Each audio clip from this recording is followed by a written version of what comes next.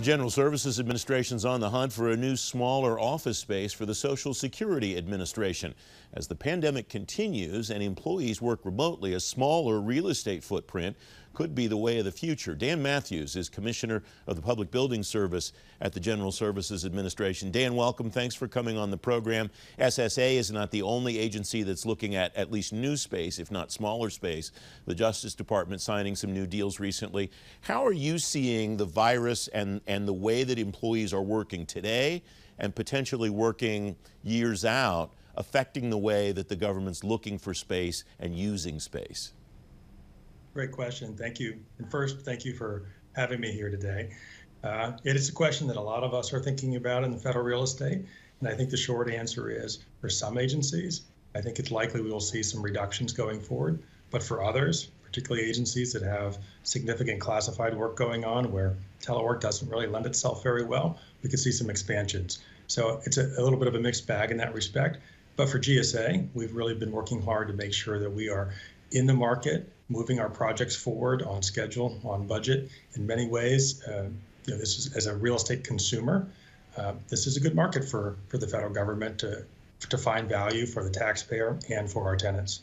It's kind of counterintuitive, Dan, because I think in the first couple of months of the pandemic, the automatic assumption was, well, the workplace will look dramatically different moving forward, and people will want to work remotely, and so a smaller footprint seemed automatic. But it sounds like at least what you're getting at with the idea about the classified space might apply to unclassified spaces too, where you want to have people come back to the office, and maybe the 150 square foot per person rule that applied for a long time doesn't apply anymore. Maybe people want to be more spaced out.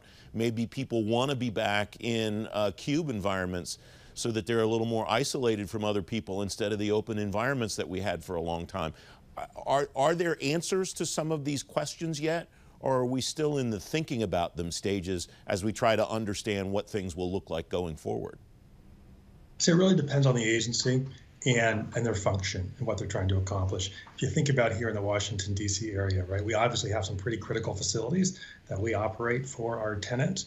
Think operation centers and things that are military facilities where people have to be there doing their work. And in those situations, we're really controlling for spread through reducing the density. And they may be using different shifts to decrease the number of people in this space at any given time. But long term, I think the key is really going to be about flexibility. Agencies have pivoted to a much larger telework footprint during this coronavirus. There's no question about that. And there is real value that agencies are learning through that process. They're modernizing their technology. They're digitizing their work processes, so you're not tied to a file cabinet and physical paper files. That allows mobility, and it also allows the opportunity to kind of cut that connection from an individual person and an individual desk. And that allows us to kind of extract that excess capacity from a real estate portfolio and really return value to the tenant and the taxpayer. Historically, Dan, has the role of PBS been more tactical or strategic in working with an agency? And do you expect that role to change over time as a result of the virus? It's a great question. I would say it was more tactical if you go back, say, 8 years ago or so. But really, during the Obama administration, actually, there was a more strategic approach about trying to find that value for the taxpayer and the tenant. Clearly, there is excess capacity in the federal real estate portfolio. And so there's been a downward trend in the total consumption of real estate for the federal government for years now. And I think in many ways, overall, what we're learning in this massive kind of mandatory telework experience, we'll see a continuation of that trend, perhaps even an acceleration in some tenants. But mitigating that will be other agencies, like I mentioned earlier, that may have a more work activity going on that doesn't lend itself to telework, where they may want a little more distance, and we likely will be acquiring more space for those types of entities. You see it now in some of our procurements. For some agencies, we're looking at expansions at this point. How do you build elasticity into your inventory so that maybe the footprint needs to be smaller in the next 18 months, 2 years, 3 years, but maybe 5, 10 years out, there are gains needed, people come back to the office or things start to look differently? How do you do that without moving a whole bunch of agencies around, especially if the market is not as favorable to the people looking for leases as the people trying to get space leased? Well, so we have a balance between government-owned real estate and private sector leases. In fact, right now it's about 50-50. And so we have flexibility in that respect with leases. When they expire, we can leave, depending on the terms that we get. Although what I would say, right now, in the market, in many of the markets we're in, leasing is on sale.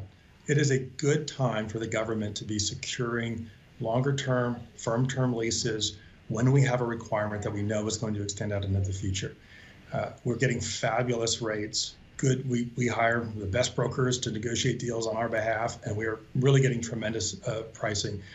Just last year alone, we came in 12% on average below the midpoint of the market in all of our lease deals. Historically, we used to average about 3 to 5%. So we're getting really fabulous results.